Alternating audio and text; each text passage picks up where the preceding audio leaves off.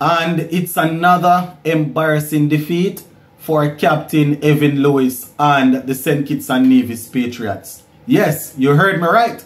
Captain Evan Lewis. He is the captain once again. Jaja, I don't know my people, I don't know. Anyways, this game, they were totally outplayed by the Guyana Amazon Warriors. So we're going to talk about it. We see where it was the local, well, it was the Guyanese that really did most of the work. Kimo Pa, Shimran Hetmaya, Goody Kishmoti, and Romario Shepherd proving to be way too good for the St Kitts Nevis Patriots on the day. So we're going to give you a quick recap of that game. Also going to talk a little bit about the game between Pakistan and India that ended up in a no result. But we're still going to walk through how it went leading up to that decision. So just give a listening ear until the end. And if you have not yet subscribed to the channel, you need to make sure that you subscribe to the channel. Is it? Alright.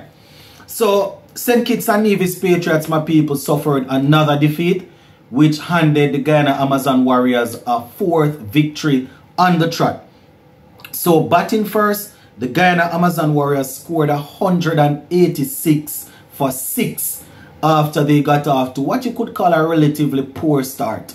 You understand, they lost a couple of early wickets, but then Shimran Hetmaya and Kimo Paul came together and they made it, you know, they made a very good recovery for the team. They put on a good partnership, which led to the platform, which provided a platform for the guys to launch at the back end. So 186 for 6.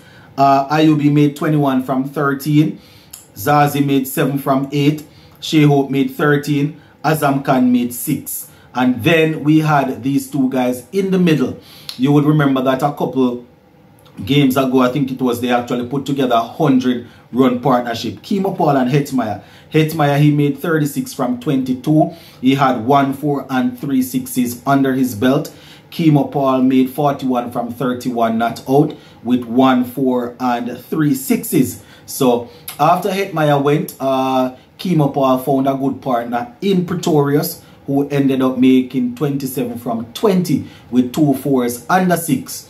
He actually started off poor, slowly, but he eventually caught up and then ended up getting that 27. Romario Shepherd, he was the man that was on a mission. When Pretorius was out there and was finding it difficult, you could see Romario Shepherd in the dugout itching, just really itching, and he wasn't pacing because he was seated, but you could see that he was anxiously awaiting his moment to go out there.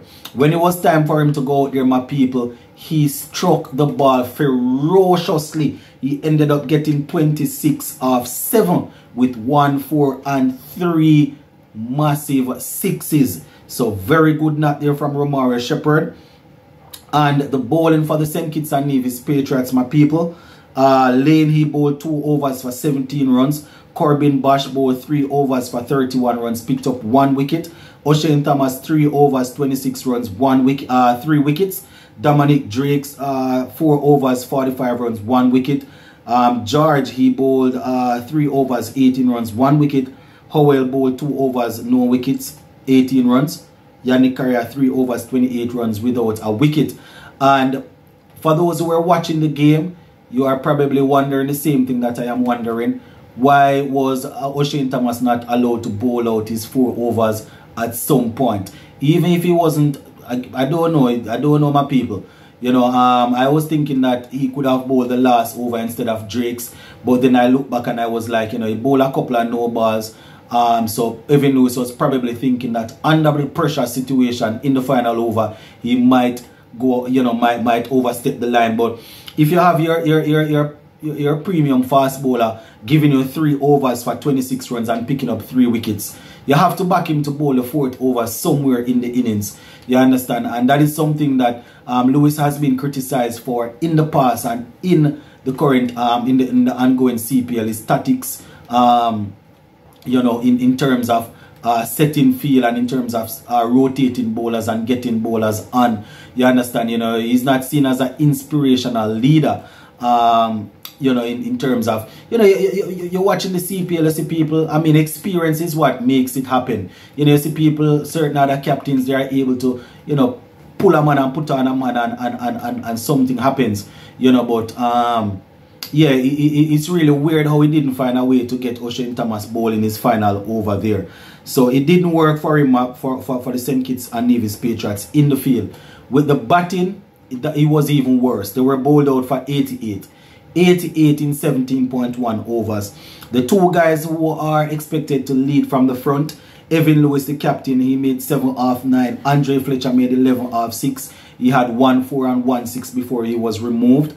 Will Smead looked almost like a fish out of water. He made 2 for 4, 2 off 4. George made 13 off 16. Rutherford 2. Corbin Bosch, he was the top scorer. He made 27 off 27. Yannick Correa was run out for 13. Bonnie Howell made 2. Dominic Drakes was left not out and 6. Lane made 1. And Oshane Thomas was run out for 1.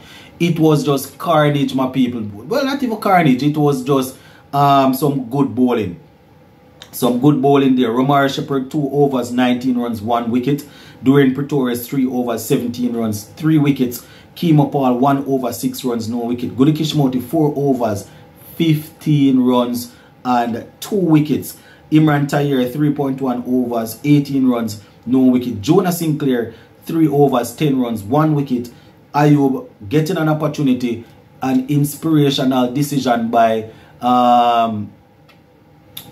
Captain Imran Tayer to get Ayub in. He bowled the 1 over, picked up a wicket and gave away 2 runs. So the Guyana Amazon Warriors marching on to victory, getting this victory by all of 98 runs. You understand? So shout out to the Guyana Amazon Warriors. You know, their fans will be looking for them to go all the way this year and not only into the semi-final or the final. So tough luck for St Kitts and Nevis Patriots. Management needs to be sorted out. Whole heap of things going on. Players coming, players leaving. Man getting captains if you want game. Man being losing captains and man getting back cap.